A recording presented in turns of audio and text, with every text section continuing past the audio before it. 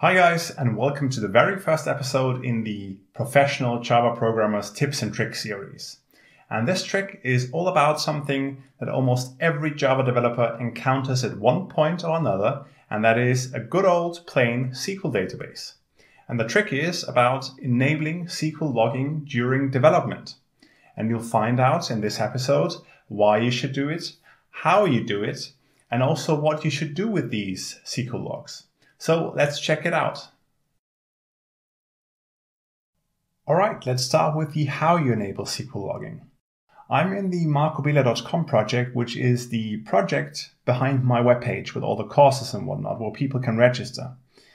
And I'm in an application properties file. I'm in the Spring Boot properties file.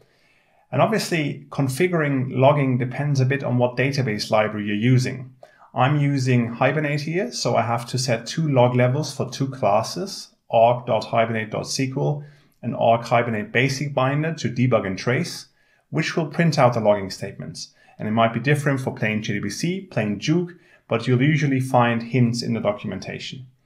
And then as I'm using Spring Boot, I can just prefix it with logging level, and Spring Boot will set the proper log levels for me. This line up here will make sure to print out every SQL statement that Hibernate generates, but with placeholders. So imagine select from users where name equals placeholder. And the basic binder log level will make sure to print out another line which resolves the placeholder. So where name equals Marco or something similar. Right. So make sure you have a setup like that. And then we can go on to what you should do with these logging statements enabled. And I booted up the web application already. I can go to localhost 8080. My web page will pop up. And what I recommend you do is have a look at specific workflows. So login is a workflow, for example. User registration is a workflow. If you're working on, let's say, an eBay or Amazon page, a customer buying an item is a workflow. Or someone sending some other guy some money. These are all workflows. And you'll have to have a look at specific workflows and see how many SQL or what SQL statements they generate. Let's try with the login workflow. So you go to the page and let me just make sure that the console is empty here. Go back and then I'll try loggingin.com with some password. Doesn't really matter. And then you sign in. You go back. And you should hopefully see the SQL statements that Hibernate generates. And as we just talked about, you'll see org.hibernate SQL prints out the SQL statement. So select user.id, user.address1, user.address2, and so on and so forth. And when you scroll to the end, to the very end, you'll see the placeholder I just talked about from users, where user email equals placeholder.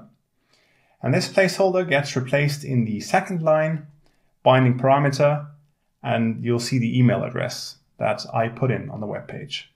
Now that's great, and it's a very simple example because here only one SQL statement is generated. And I cannot tell you how often I've had simple workflows such as logins generate tons of SQL statements. And in general, what you want to do is, first of all, make sure you don't generate the same SQL statement twice per workflow. So you don't have select user in here 5 times. Make sure it's only 1 time. Other than that, make sure you only select the data you need. You don't have this huge join across 50 million tables where you get all the data out of your database. Only select the user in this case. Make sure you don't run into any n+1 problems, other performance problems. Make sure you have proper indices, I guess, and whatnot.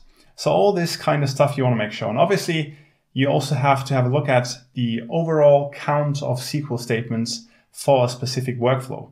So login is just getting the user, and then my Java code will match the encrypted password with the password in the database.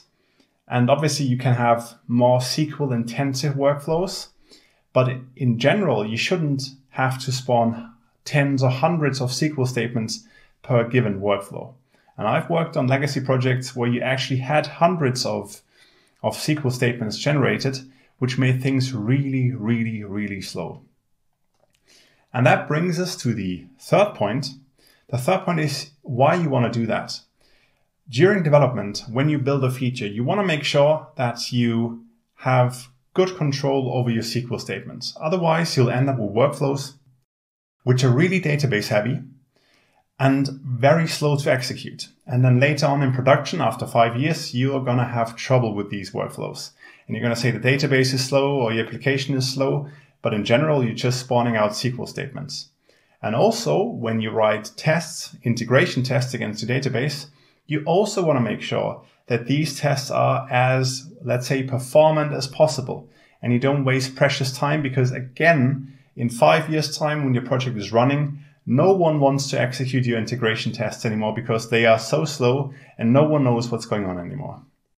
But that is basically the what, why, and how of enabling SQL logging during development. All right, you know what to do, so go back to your project, enable SQL logging, and make your project a better place. Otherwise, tune in again next Monday where you'll get the next trick. Until then, have a good one.